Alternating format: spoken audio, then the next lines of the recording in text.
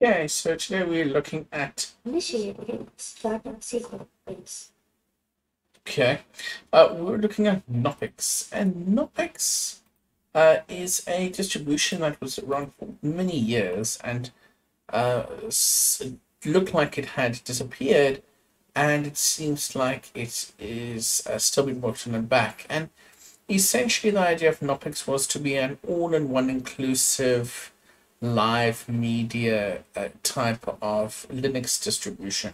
You know, you'd use it if you need to um, access stuff on the go, or if you would need to go and make changes and the machine didn't boot up. You know, it was very popular type of distribution, and I'm still being quite surprised that it's actually still around to this very day. Um, so today we are taking a look at Knoppix 9.1 and seeing what it's like in the current day and age. So if you check here, it uses the LXDE interface, so pretty, really lightweight and extremely responsive. Out of accessories, of course, we've got image viewer, leaf pad, midnight commander, screenshot from X archiver, internet chromium putty. The Knoppix tools we'll look at now, Ormix, which is a volume tool, and of course Pulse Audio. And under system tools, we've got Gparted, Geosync, which is a synchronization tool.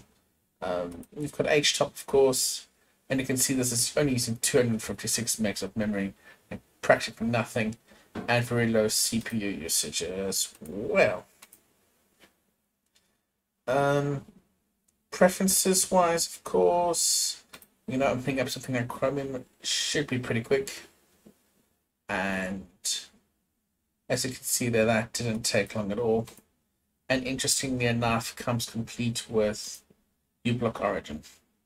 Yeah, then looking at the Knoppix tools, so you can, if you need to restart the LXDE desktop environment, you can export your desktop. So basically, the idea here is a remote control tool, or if you want a teacher, if you need students to observe your desktop environment, you can install Knoppix to a flash drive or hard disk. Let's try this installation also to fix hard disks. There's our disk there. Yeah, okay, sure, yeah, let's do a installation FAT32. Okay, this includes the current settings. So basically, it's going to check everything here. It needs 30 minutes of RAM.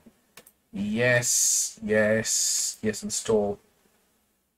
Look at the overlay partition size, the maximum size of the disk, and let it run that. Additional topics, tools, of course, root shell, setting password for root, starting the SSH server, scanning amount of network shares, etc. And they also have the Synaptic Package Manager. It's Debian based, as you can see here, and of course you can also enable additional repos as well. Okay, so let's not do anything right yet until it's completed this portion. I'll, of course, with the joys of editing, we'll come back once it's finished this section. Okay, so finished, so click OK. And I guess that means we can restart, so let's reboot. Okay, and for some reason unbeknownst to me, I don't know if it is a hardware issue, a VirtualBox issue. Gosh, it's did something wrong, Arch issue.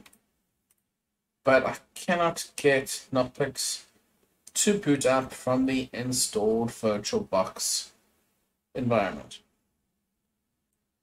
No matter what setting I change, no matter what I do, it just won't boot. And I have absolutely no idea why that is. Even if I try to reboot up again from the live media, as soon as it detects a local hard drive or VDI image, like the one we created earlier. I can't get it to load, so not too sure why. Initiating startup sequence. And the only way I could get this thing up again was to delete the image and recreate the image, and now it seems to be working again, so heaven knows why. So there's really not too much else really to show you when it comes to this.